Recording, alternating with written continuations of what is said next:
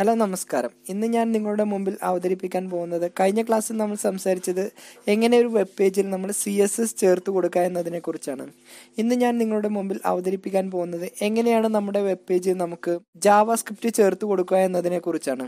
അതായത് നമ്മുടെ വെബ് പേജിൽ നമുക്ക് പല കാര്യങ്ങളും ഒന്നുകൂടി പ്രോഗ്രാമിക്കലി ചെയ്യേണ്ടി വരും. JavaScript എന്ന് പറഞ്ഞാൽ ഒരു ചെറിയ രൂപത്തിൽ ഒരു സ്മാൾ പ്രോഗ്രാമിംഗ് അല്ലെങ്കിൽ സ്ക്രിപ്റ്റിംഗ് ലാംഗ്വേജ് ആണ്.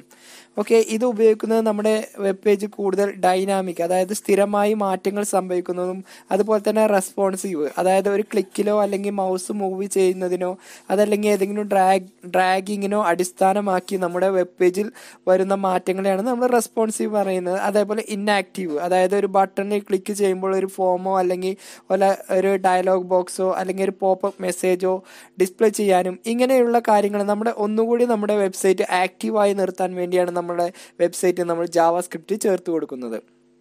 ഓക്കെ, JavaScriptനെ കുറിച്ച് ഞാൻ കൂടുതലായി ഒന്നും പറയുന്നില്ല. ജസ്റ്റ് എങ്ങനെ നമ്മുടെ വെബ് പേജിൽ അല്ലെങ്കിൽ HTMLന്റെ ഉള്ളിൽ JavaScript ചേർത്ത് കൊടുക്കുന്നു എന്ന ഒരു ചെറിയൊരു ക്ലാസ് മാത്രമേ ഞാനിവിടെ അവതരിപ്പിക്കാൻ ഉദ്ദേശിക്കുന്നുള്ളൂ. കൂടുതലായിട്ട് നമ്മൾ ഇതിനെക്കുറിച്ച് ഒരു സീരീസ് ചെയ്യുന്നുണ്ട്. അതിൽ നമുക്ക് അതിനെക്കുറിച്ച് ഡീറ്റെയിൽ ആയി സംസാരിക്കാം. ഓക്കെ, അപ്പോൾ നമുക്ക് വളരെ സിമ്പിളായിട്ട് എങ്ങനെ നമ്മുടെ വെബ് പേജിൽ ഒരു JavaScript ഫയൽ നമുക്ക് ചേർത്ത് കൊടുക്കാം അല്ലെങ്കിൽ JavaScript എങ്ങനെ ഇതിൽ ചേർത്ത് കൊടുക്കാം എന്നാണ് ഞാൻ ആദ്യം തന്നെ പറയുന്നത്. ഓക്കെ, നമ്മുടെ ഫയൽ സേവ് ചെയ്യുമ്പോൾ സാധാരണ നമ്മൾ ചെയ്യുന്ന രൂപത്തിൽ തന്നെ ഫയൽ എക്സ്റ്റൻഷൻ .html നിന്ന് തന്നെയാണ്. അതിലൊന്നും ഒരു മാറ്റവുമില്ല. ഓക്കെ, നമ്മൾ ആദ്യം തന്നെ ഒരു HTML എന്ന ടാഗ് വെച്ച് നമ്മൾ ഓപ്പൺ ചെയ്തു. അതിനുശേഷം നമുക്ക് ഇവിടെ വന്ന് JavaScript ചേർത്ത് കൊടുക്കുമ്പോൾ നമ്മൾ സ്ക്രിപ്റ്റ് എന്ന ടാഗിന്റെ ഉള്ളിലാണ്. നമ്മൾ CSS ചേർത്ത് കൊടുത്തപ്പോൾ സ്റ്റൈൽ എന്ന ടാഗ് ഉപയോഗിച്ച പോലെ തന്നെ JavaScript ചേർത്ത് കൊടുക്കുമ്പോൾ നമ്മൾ സ്ക്രിപ്റ്റ് എന്ന ടാഗിന്റെ ഉള്ളിലാണ് നമ്മൾ ചേർത്ത് കൊടുക്കുന്നത്. ഓക്കെ, നമുക്ക് സ്ക്രീനിൽ എന്തെങ്കിലും ജസ്റ്റ് ഒരു മെസ്സേജ് പ്രിന്റ് ചെയ്യാൻ വേണ്ടി നമ്മൾ ചേർത്ത് കൊടുക്കുന്ന ചെറിയൊരു കമന്റ് നമുക്ക് പരിചയപ്പെടാം. ഓക്കെ, JavaScript ചെയ്യുന്നതിന് മുമ്പ് ആദ്യം തന്നെ നിങ്ങളൊന്ന് മനസ്സിലാക്കേണ്ടത് ഇത് കേസ് സെൻസിറ്റീവ് ലാംഗ്വേജ് ആണ്. അങ്ങനെ പറഞ്ഞാൽ നമുക്ക് വലിയ അക്ഷരം ചേർത്ത് കൊടുക്കേണ്ടടുത്ത് വലിയ അക്ഷരവും ചെറിയ അക്ഷരം ചേർത്ത് കൊടുക്കേണ്ടടുത്ത് ചെറിയ അക്ഷരവും തന്നെ തീർച്ചയായും അല്ലെങ്കിൽ നിർബന്ധമായും ചേർത്ത് കൊടുക്കണം. എന്നാൽ HTML ഒരു കേസ് സെൻസിറ്റീവ് പ്രോഗ്രാം അല്ല, കാരണം നമുക്ക് വലിയ അക്ഷരമോ അല്ലെങ്കിൽ ചെറിയ അക്ഷരമോ നമുക്ക് ഉപയോഗിക്കാം. എന്നാൽ JavaScript ഒരു കേസ് സെൻസിറ്റീവ് പ്രോഗ്രാമിംഗ് ലാംഗ്വേജ് ആണ്. ഓക്കെ, നമുക്ക് സ്ക്രീനിൽ ഒരു മെസ്സേജ് പ്രിന്റ് ചെയ്യാൻ നമുക്ക് ഏത് കോഡാണെന്ന് ചേർത്ത് കൊടുക്കുക എന്ന് നോക്കാം. അപ്പോൾ നമുക്ക് ചേർത്ത് കൊടുക്കാൻ document.write. ഓക്കെ, ഇത്രയും ചേർത്ത് കൊടുത്തതിന് ശേഷം ഡബിൾ കൊട്ടേഷൻ്റെ ഉള്ളിൽ നമുക്ക് സ്ക്രീനിൽ എന്ത് മെസ്സേജ് ആണോ നമുക്ക് പ്രിന്റ് ചെയ്യേണ്ടത് അത് നമ്മളിവിടെ ടൈപ്പ് ചെയ്ത് കൊടുക്കുക. ഓക്കെ, ഇനി ഇത് ബോൾഡോ അല്ലെങ്കിൽ ഇതിൻ്റെ കളറോ അങ്ങനെയുള്ള കാര്യങ്ങളോ അതല്ലെങ്കിൽ HTML ടാഗിലേക്ക് ആവശ്യമായിട്ടുള്ള കാര്യങ്ങളൊക്കെ നമ്മൾ ഈ ഡബിൾ കൊട്ടേഷൻ്റെ ഉള്ളിലാണ് നമ്മൾ ചേർത്ത് കൊടുക്കുന്നത്. എക്സാമ്പിൾ ഇതൊരു heading 1 ആയിട്ട് ചേർത്ത് കൊടുക്കണമെന്നുണ്ടെങ്കിൽ ഇതിൻ്റെ ഉള്ളിലാണ് നമ്മൾ heading 1 എന്ന ടാഗും ചേർത്ത് കൊടുക്കുന്നത്. ഓക്കെ, ഞാനിതൊന്ന് ജസ്റ്റ് സേവ് ചെയ്യുന്നുണ്ട്. അതിനുശേഷം നമ്മളിവിടെ വന്ന് നമ്മൾ മുമ്പ് ക്രിയേറ്റ് ചെയ്ത് നമ്മൾ സ്ഥിരം സേവ് ചെയ്യുന്ന ലൊക്കേഷനിൽ നമ്മൾ ഇത് പോയി ഓപ്പൺ ചെയ്യുകയാണ്. ഓക്കെ, അപ്പോൾ നമ്മളുടെ ഫസ്റ്റ് ഹെഡിങ് നമ്മളിവിടെ കൊടുത്ത ജസ്റ്റ് വെൽക്കം ടു സൂമിക്സ് ഇൻഫോ എന്ന വേർഡ് നമുക്ക് സ്ക്രീനിൽ ഡിസ്പ്ലേ ചെയ്ത് വരും. അപ്പോൾ ഇതേ രൂപത്തിലാണ് നമ്മുടെ വെബ് പേജിൽ നമുക്ക് എവിടെയൊക്കെ നമുക്ക് എന്തെങ്കിലും JavaScriptകൾ അല്ലെങ്കിൽ സ്ക്രിപ്റ്റ് ടൈപ്പുകൾ നമുക്ക് ചേർത്ത് കൊടുക്കണമെങ്കിൽ നമ്മൾ ഈ രൂപത്തിലാണ് ചേർത്ത് കൊടുക്കുന്നത്. ഓക്കെ, ഇനി നമുക്ക് അടുത്തത് ഒരു ബട്ടണിൽ ക്ലിക്ക് ചെയ്യുമ്പോൾ ഒരു അലേർട്ട് ബോക്സ് അല്ലെങ്കിൽ ഒരു മെസ്സേജ് എങ്ങനെ സ്ക്രീനിൽ ഡിസ്പ്ലേ ചെയ്യുന്നു എന്ന് നമുക്ക് നോക്കാം.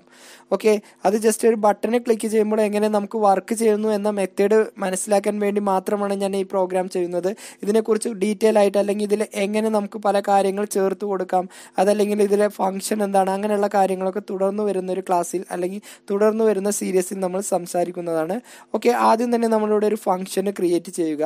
ഈ ഫംഗ്ഷന് നമ്മളൊരു പേര് കൊടുത്തു, ആഡ്, ഇഷ്ടമുള്ള പേര് ചേർത്ത് കൊടുക്കുക. ഈ പേര് തന്നെ ആവണമെന്നില്ല, എന്ത് പേര് വേണമെങ്കിലും ചേർത്ത് കൊടുക്കാം. സ്ക്രീനിൽ നമുക്ക് എന്താണോ മെസ്സേജ് അല്ലെങ്കിൽ ഡിസ്പ്ലേ ചെയ്യേണ്ടത് അത് നമുക്കിവിടെ ചേർത്ത് കൊടുക്കാം. ഞാനിവിടെ അലേർട്ട് എന്നാണ് ചേർത്ത് കൊടുക്കുന്നത്. അതായത് സ്ക്രീനിൽ നമുക്ക് ചെറിയൊരു മെസ്സേജ് ബോക്സ് അല്ലെങ്കിൽ ഒരു മെസ്സേജ് ഡിസ്പ്ലേ ചെയ്യാൻ വേണ്ടിയാണ് നമ്മൾ അലേർട്ട് ഉപയോഗിക്കുന്നത്. ഓക്കെ, നമ്മളിവിടെ വന്ന് അലേർട്ട് എന്ന് ചേർത്തതിന് ശേഷം ഡബിൾ കൊട്ടേഷൻ്റെ ഉള്ളിൽ നമുക്ക് എന്താണോ സ്ക്രീനിൽ മെസ്സേജ് വേണ്ടത് അത് നമ്മളിവിടെ ചേർത്ത് കൊടുക്കുക. ഞാൻ വെൽക്കം ടു സാധാരണ ചെയ്യുന്ന രൂപത്തിൽ തന്നെ നമ്മൾ ഹെഡിങ് നമ്മളിവിടെ ചേർത്ത് കൊടുത്തു. ഓക്കെ, അറ്റ് ലാസ്റ്റ് ഇവിടെ വന്ന് സെമി കോളം ഒരു സ്റ്റേറ്റ്മെൻറ്റും ക്ലോസ് ചെയ്യാൻ മറക്കരുത്. ഓക്കെ, ഇത്രയും ചെയ്തതിന് ശേഷം നമ്മൾ സ്ക്രിപ്റ്റിൻ്റെ നേരെ താഴെയായിട്ട് നമുക്കൊരു ഫോം ക്രിയേറ്റ് ചെയ്യാം. ഫോം ക്രിയേറ്റ് ചെയ്യേണ്ട കോഡ് എല്ലാവർക്കും അറിയാമെന്നറിയാം. ഫോം എന്ന് നമ്മൾ ചേർത്ത് കൊടുത്തു. അതിനുശേഷം നമ്മളിവിടെ വന്ന് നെയിം എന്ന് ചേർത്ത് കൊടുക്കുക.